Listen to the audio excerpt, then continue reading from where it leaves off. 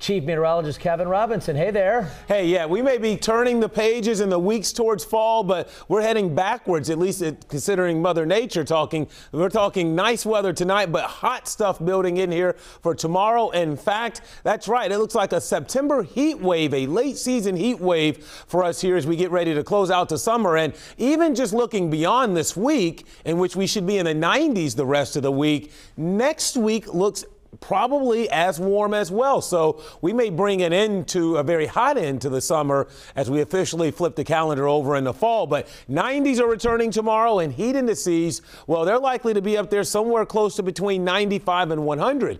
And this is something you need to think about, particularly if you have a young child or a student that's participating in after-school activities over the next several days. Remember, these temperatures, much like we talk about in the middle of the summer, I know it's kind of out of season, so to speak, for us here in September, but in the direct sun, you can almost expect those temperatures to be about a full 10 degrees warmer. So you'll want to stay well hydrated and take frequent breaks if you're doing any strenuous outdoor activities. That includes some of your soccer practices and scrimmages, etc. Football, for example, after school, all of those things. All right, here we are outside tonight. High pressure moving away, and we've got a dome of hot air that's building in our direction. Showers and storms pretty much moving up into the upper Midwest. Those are going to stay away from us.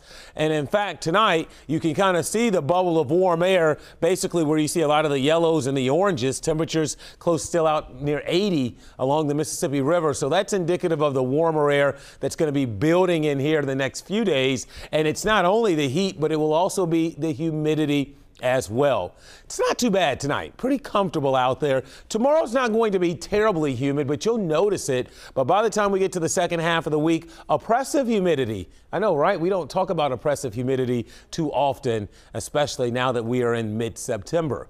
But here comes the heat. Temperatures between 90 and 95 through the end of the week. And remember, I said over the weekend it cools down some, but still going to be very warm for this time of the year. And again, we're back into the 90s next week, too.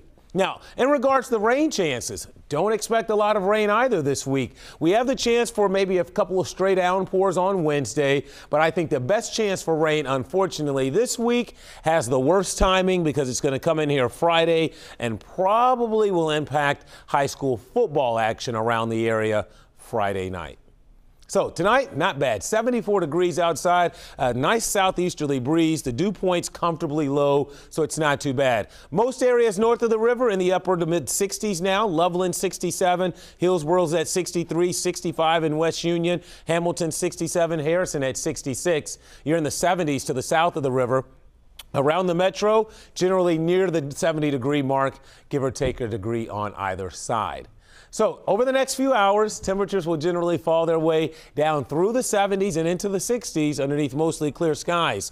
So that by morning, most communities will wake up to temperatures generally somewhere between about 60 and 65. So let's go low to mid 60s and then a fast warm up tomorrow. Just about everyone breaks the 90-degree mark, likely climbing into the low 90s. Here's a look at Futurecast.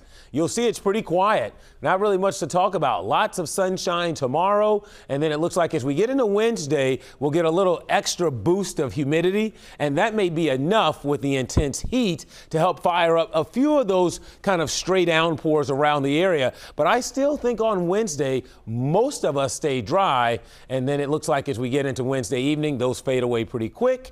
Thursday's a hot one. A cool front arrives on Friday, and that brings us the best chance for widespread showers and storms. So clear and comfortable tonight, 64, the overnight low. And then for tomorrow, hot sunshine with, you got it, rising humidity, 92 for an afternoon high. Here's your day planner. It will probably feel like it's around 95 during the hottest part of the day. So just kind of keep that in mind. Here's your 7-day forecast. So the heat rolls right on through the end of the week there. Our next weather impact day is on Friday. That's where you see the icon. And then if you can call it a cool down, we're in the 80s this weekend. So it's still going to be warm. And I know the Bengals come home on Sunday. That could be a hot game down there at Paul Brown Stadium. Look at that, upper 80s with a little humidity too, as we're back in the 90s next week. And the Niners are not used to humidity.